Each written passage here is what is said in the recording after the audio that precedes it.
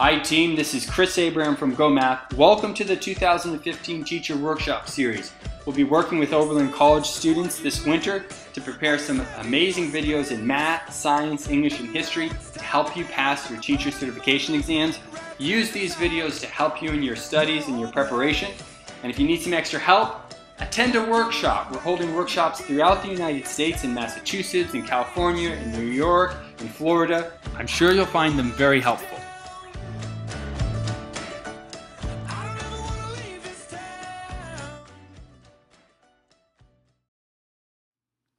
Hi team, this is Chris Abraham from GOHmath. Welcome to the 2015 Teacher Workshop Series. Today we're going to be looking at direct and indirect relationships. We're going to use number 53 from the 53 Math MTEL in Massachusetts to talk about these ideas. This is a very common type of concept and question that you might see on an intermediate teacher certification exam, intermediate math teacher certification exam. So make sure you have this idea under your belt. I'll start by reading it over and then we'll pull out the ideas in this question and solve the problem.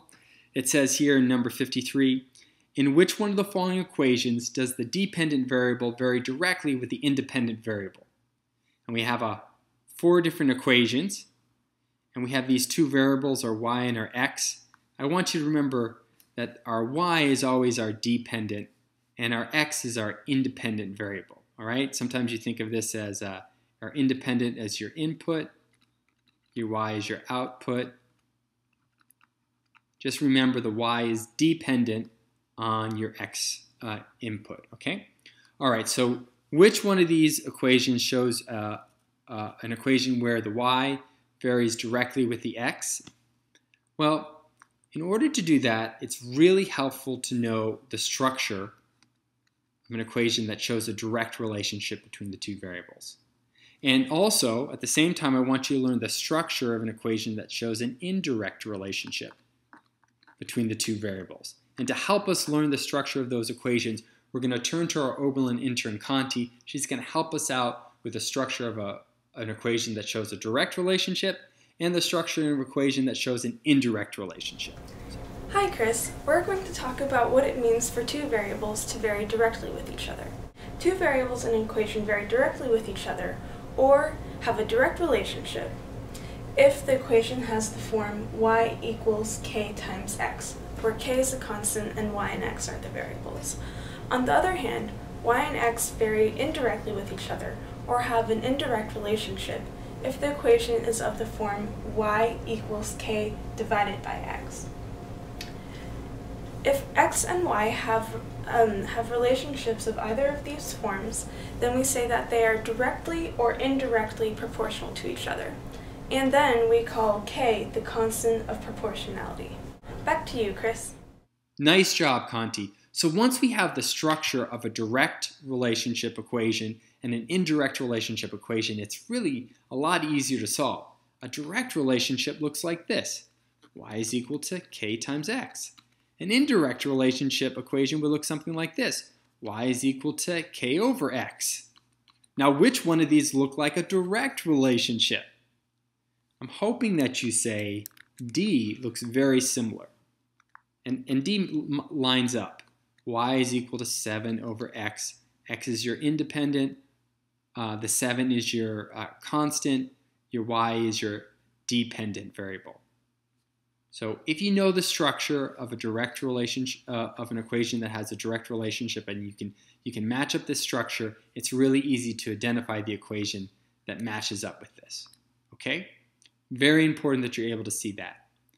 Now, if the question was which one of these shows an equation where the 2 variables vary indirectly, then we'd be looking for this structure here. Now, just looking through these, do you see the equation that shows an indirect relationship? Well, if you look closely at A and you isolate the y by dividing both sides by x, what you come up with is y is equal to 2 over x. And guess what? That matches up with an indirect relation, the structure of an indirect equation, right? And so this one right here, A shows that x and y vary indirectly. D, which is the answer, shows that x and y vary directly. They vary proportionally. All right? Very important that you have these two structures down.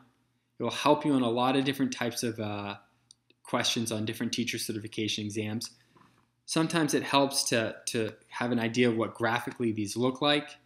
With a direct relationship, you're looking for something like this. As x increases, y is also going to increase. And an inverse relationship or indirect relationship like this graph would look something like this. What this is saying is that as x gets really big, as x increases, y is going to get really small. And the opposite is, as x gets really small, y would be really big. All right, so kind of learn the structure of those equations and graphically what they look like. It will really help you on a whole bunch of different types of questions that you might see in your teacher certification exams. All right, team, I hope you enjoyed the video. This is Chris Abraham from GOHmath. Thank you so much for your help, Conti, on this one. Everyone have a great day. Take care. Bye-bye.